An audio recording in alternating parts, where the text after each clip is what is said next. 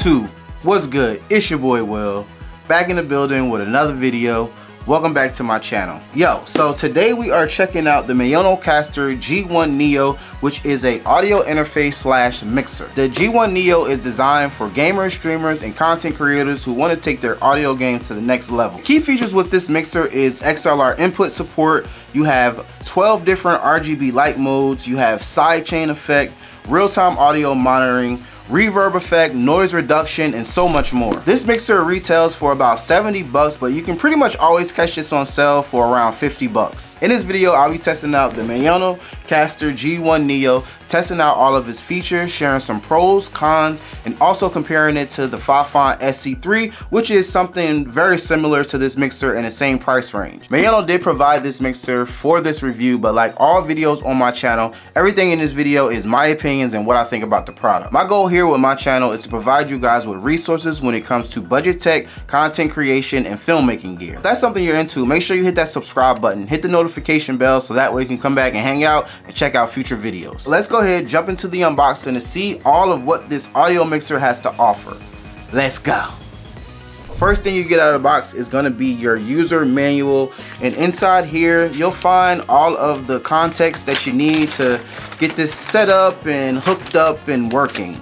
Next thing you got here is your quick tip guide. Next you're going to get your USB-C to USB-A cable. I really love that this actually has the adapter on it, so you can go C to C or you can go C to A. Next thing you're going to get out of the box is the 3.5 TRRS audio cable. And the last thing is going to be your G1 NEO audio mixer slash interface. They make this in a matte black finish and also a white finish, which is great because it pretty much can fit in any color scheme of setup. This audio mixer is minimalistic and has a sleek design. It's actually super compact, so it's not going to take up much space on your desk. Faders have some give to it, moving it up and down, which feel like great quality. Same for the knobs and the buttons. Feels like it's made pretty well, especially for it to be like a budget device. On the back you can find all of the I/O of the mixer. You have a power button, USB-C power port, 5-volt data interface input, 3.5mm line out for speakers, 3.5 jack for audio headphones, 3.5 aux input. You have a headset input and your XLR slash 1/4-inch combo port. Quick note, you can't use the headset input and XLR input at the same time. On the bottom you have 4 little soft pads and you have a tripod mount, which I think is pretty cool. If you needed to, you can actually kind of mount this on like a mic stand. You can also see the transparency little ring that wraps around, and this is where the LEDs will shine through. LEDs also light up on all of the buttons as well. Let's go ahead, hop over to the computer, plug this in so we can check out more of the functionality. When using this into a computer, you have to plug into this computer slot. This is the actual audio interface. The other one is power only, and as you can see, it does like this cool little startup light show. For my mic of choice, I'm going to be using the MAONO PD, what is this called again? PD100X. I just did a full review on this microphone if you guys are interested in checking it out. This is like the dynamic duo when it comes to like a good starter pack. Together, I think you can get both of these for about 100 bucks. This is what the microphone sounds like via USB. Mic check, 1 2 1 2 3 4. Hey hey hey hey.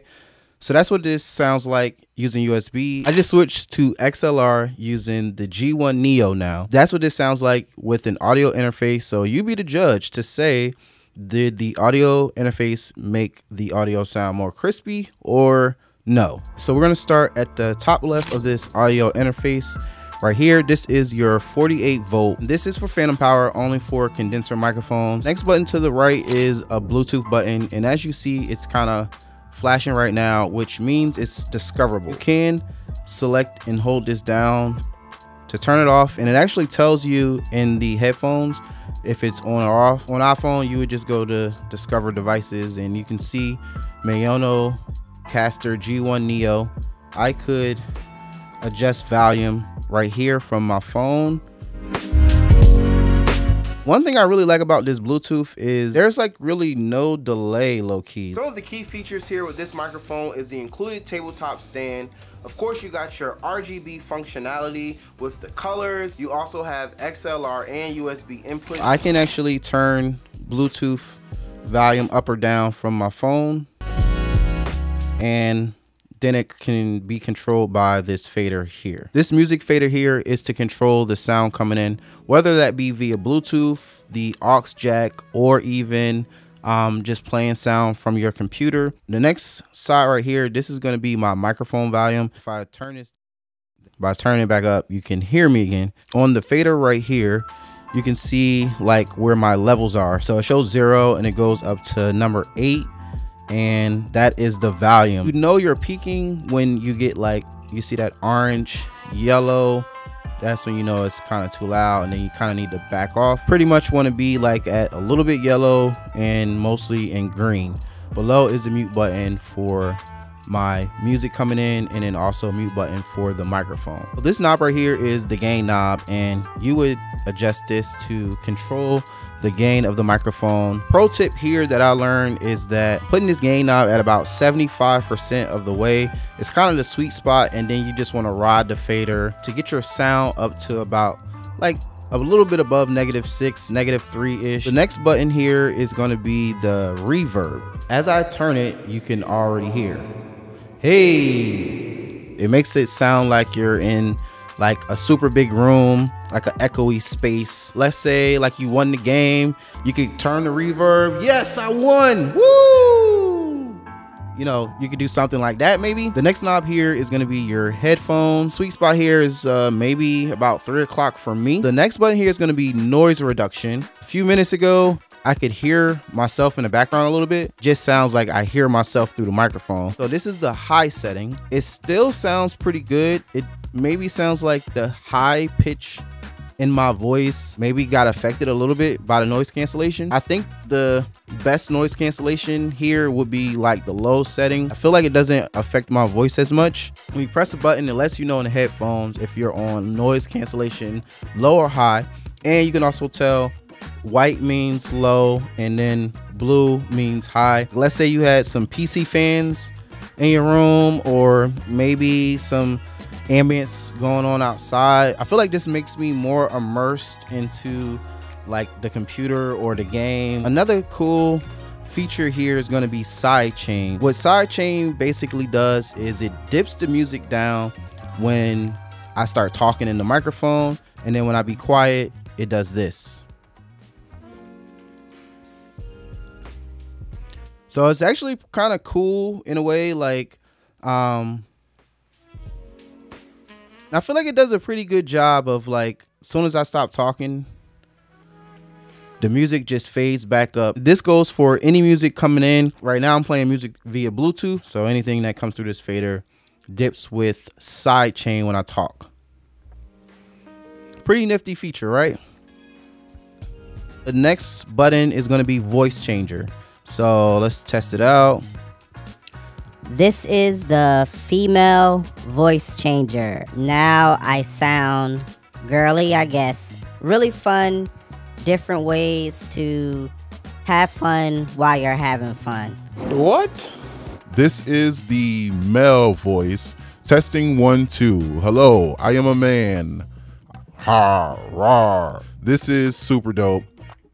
This is the baby voice, and this is a test of that.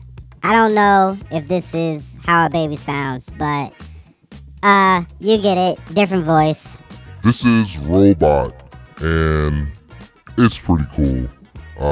I could definitely, again, see you messing with somebody with the robot voice, the male, female, and baby. All right, that's it. Super fun, and you can actually do Voice changer with reverb too. So if you wanted to add reverb and you're a male, you can do it. super fun stuff, right? Like, come on, guys. 50 bucks, you really can't beat all of these really cool features. The next thing here is going to be direct monitor. As I have this button lit up and I'm talking, I can hear myself in real time through the headphones. If I select that off, I can't hear myself. You guys can only hear me. Probably would want this to be lit so you can pretty much listen to yourself before it goes out. So if there's an issue with your microphone or something, you would know. The next thing is the 4 custom preset buttons. You can put sounds on these little sound pads. Okay, yeah, so I stored that one right there. What's this? Oh my God. Okay, I stored that one. And I stored that. And I think I added something there too. To record on these sound buttons, you're gonna hold this down so it starts blinking fast. Then you're gonna tap it, and then now it's recording whatever I'm either playing on my computer or I'm saying into the microphone. And I think it records up to about 20 seconds of audio that we're gonna figure out in just a second when it stops blinking. You're gonna tap it, and then now it's recording whatever I'm either playing on my computer or I'm saying into the microphone. And I think it records up to about 20 seconds of audio that we're gonna figure out in just a second when it stops blinking. Is it gonna stop blinking? Let's say if you wanted to program these little memes, all I did was I went to YouTube and I typed in meme sound effects, then I played back the meme, and then it recorded onto the button, and then now I got that.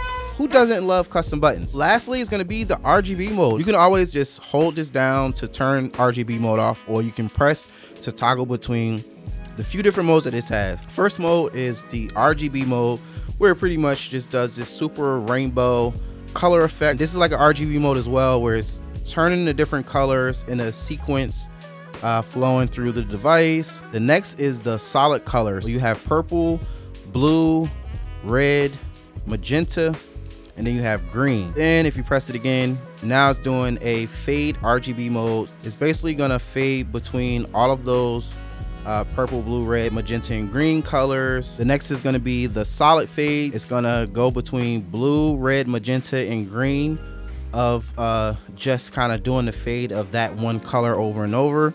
As you can see, is the red, magenta, and then you have green. Press again and it turns off and it recycles back to the original RGB mode. And it does it very subtle. There is no brightness level to this. It's just on or off. Just looking at these both side to side comparison, it doesn't really make a lot of sense to compare the XLR preamp. They're both pretty decent. I think it's more about the look and feel and the options between these two. The SC3 to me looks cheaper sitting next to the G1 Neo Pro, and that's just my opinion. When it comes to doing the same thing, both of these devices have voice changing effects. They both have 4 custom buttons, line inputs, real-time audio monitoring, and of course the RGB modes. The SC3 does have electronic buttons like the auto tune. It does have that one extra effect. Now the G1 Neo does have Bluetooth, also has sidechain, and it has noise reduction, and last but not least, it has the reverb. That's where this one shines versus the SC3. This is also compatible with PS5, Xbox One with a special cable. You can use this on PC, Mac. You can even use this on your smartphone as well. It may not have like as many advanced features as like the Go XLR or like the Rode Podcaster, but for what it's worth of 50 bucks, I feel like you're getting a really solid, well thought out, engineered piece of audio technology. The only, I guess, drawback that I could say about this, I feel like this fader situation, I don't know if I like the way the light interact, and I feel like I'm just being nitpicky. Other thing that was a little disappointing to me is that this isn't compatible with the MAONO Link software. The review I did on this microphone, I did like a demo of the software, and it's super cool by like adding like EQ effects, compressors, limiters. It would have been super nice for this to be compatible with that. I do have an affiliate link which will save you some money and give me a small commission. So if you want to look me out and also save you some money, I got you. Links down in the description. I really hope that you enjoyed this video. I hope you learned something. If you did, please don't forget to leave your boy a big thumbs up. Subscribe to my channel if you have not already. And I'm gonna holla at y'all next time in my next video. Deuces.